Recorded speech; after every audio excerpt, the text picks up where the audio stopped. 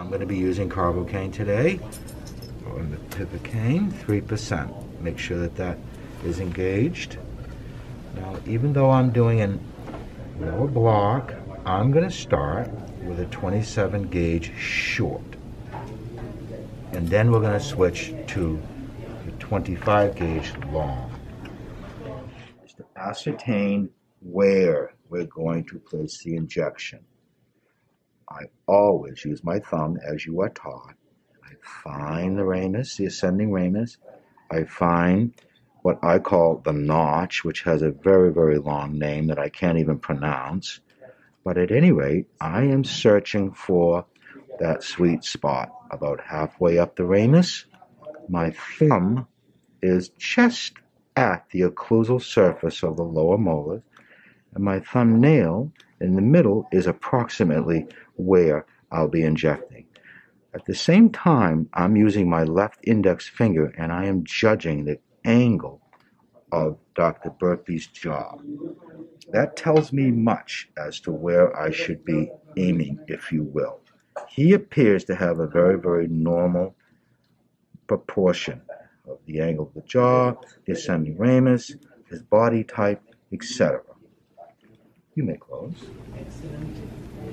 In the area of the injection, I'm going to feel around again. Right about there. I want to completely dry the tissues where the injection will happen. Put the topical on. Notice this on the side of the Q-tip. Lots of times that gives you a good concentration of anesthesia exactly where you need it. I'm going to take the cotton, I'm going to place it right over that area and have the young man close. That keeps the topical anesthesia exactly where I want it. If you do not use a 2x2 on that, it tends to spread throughout the mouth. Elderly people in particular will spend the next half hour swallowing, and it just makes your job harder. The 2x2 confines the topical anesthesia precisely where I want it. Next thing I want to do is, where is the bevel? You can do that by simply visualizing or putting a little bead of the material anesthesia out. I want that bevel toward the mandibular foramen. Since this is the lower left, I'm going to be holding it like yay. Again, the bevel is going to be toward the mandibular canal. Chin up just a little bit, please. Dr. Duarte, if you could hold the lower right lip down a little bit. And I do that so that the barrel does not pull on the lip. Makes it a little bit harder to smoothly inject. I have seen the area that I want to, and this is how I do this. I mean, I barely, and I mean barely, have I buried that tip.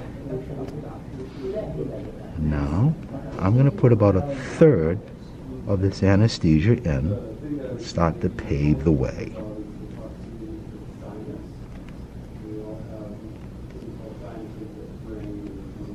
Now at this point, I'm actually going to reposition my thumb so I can feel that bone. And now, since we do have some anesthesia in there already, I'm going to simply put about half of that needle in, aspirate, and slowly place another third of that carpule.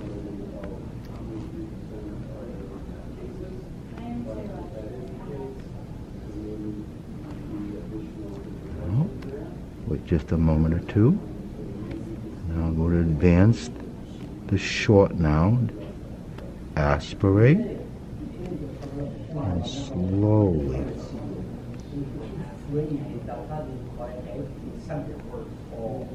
inject the remaining carpule.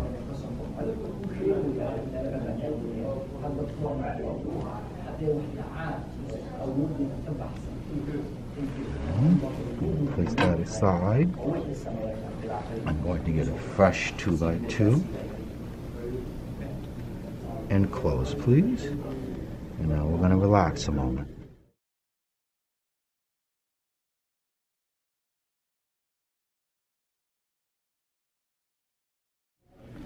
So, where is the bevel?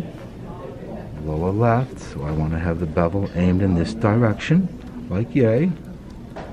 Open, kind sir.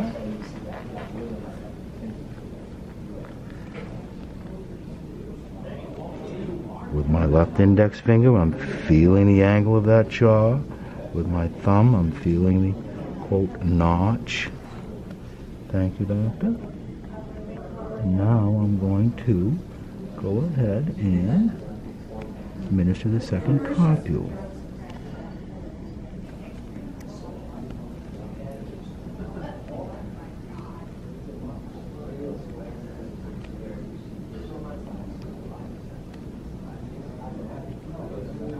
Aspirate very slowly.